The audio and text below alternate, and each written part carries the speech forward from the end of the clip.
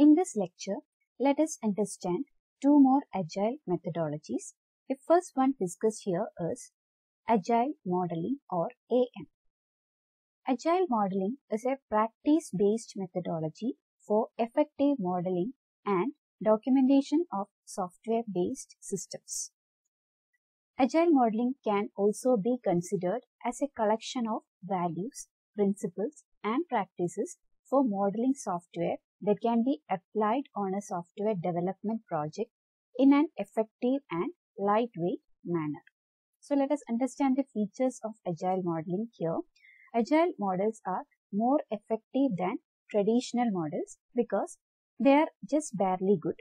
They don't have the overhead to be perfect. So the main focus here is on adaptability to changing environment. The Agile modeling philosophy recognizes that an Agile team must have the courage to make decisions that may cause it to reject a design and refactor. It means that the Agile team should be able to make decisions at any point of time according to the changing requirements of the customer. Now, let us understand some modeling principles that AM suggests.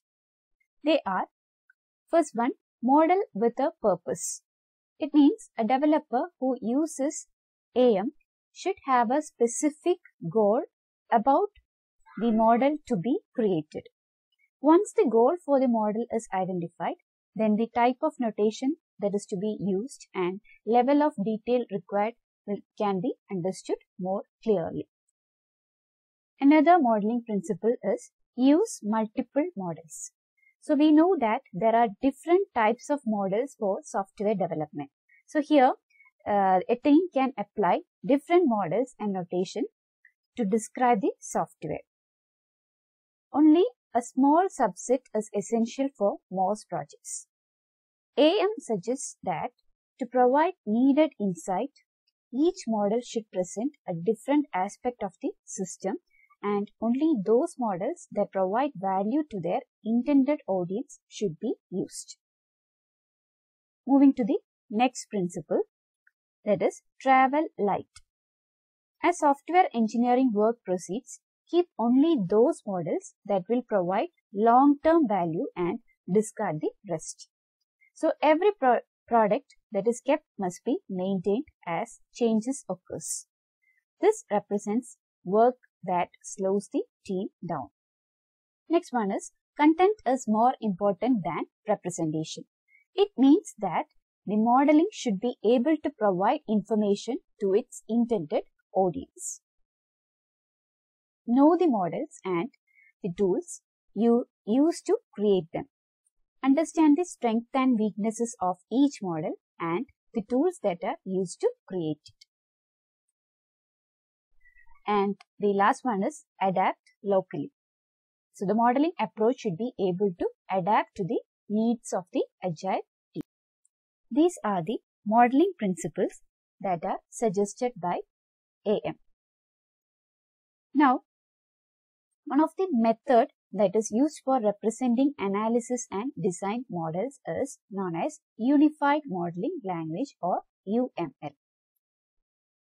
Now, we are moving to the next method, that is Agile Unified Process or AUP.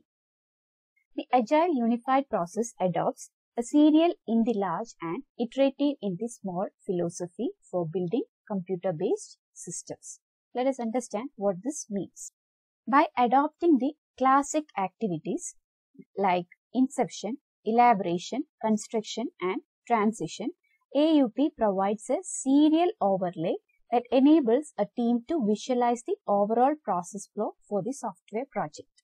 Serial overlay means a linear sequence of software engineering activities.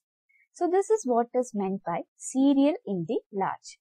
So while viewing it as a whole, it will be occurring as sequence of activities. But when it comes to the case of each activity, the team iterates to achieve agility and to deliver meaningful software increments to end users as rapidly as possible. So, while developing each of these activities that are included in the different phases of software development, it will be performed in an iterative manner. And it will achieve agility because it is adaptable to different changes that are provided by the users. Then each AUP iteration addresses the following activities. So the activities that are taking place in an iteration are modeling. Modeling means UML representations of the business and problem domains will be created in this activity. After that, implementation comes. Implementation means models are translated into the source code. Then comes the testing activity. That is, the team designs and executes a series of tests to uncover the errors and ensure that the source code meets its requirement. Now coming to the next activity, that is deployment. Deployment focuses on the delivery of a software increment and the acquisition of feedback from end users. Then comes configuration and project management. Configuration management addresses change management, risk management, and the control of any persistent work products that are produced by the team. Project management tracks and controls the progress of the team and coordinates team activities. Then comes environment management. Environment management coordinates a process infrastructure that includes standards, tools, and other support technologies available to the team. These are the activities that are addressed during each AUP iteration. That's all about Agile Unified Process. Thank you.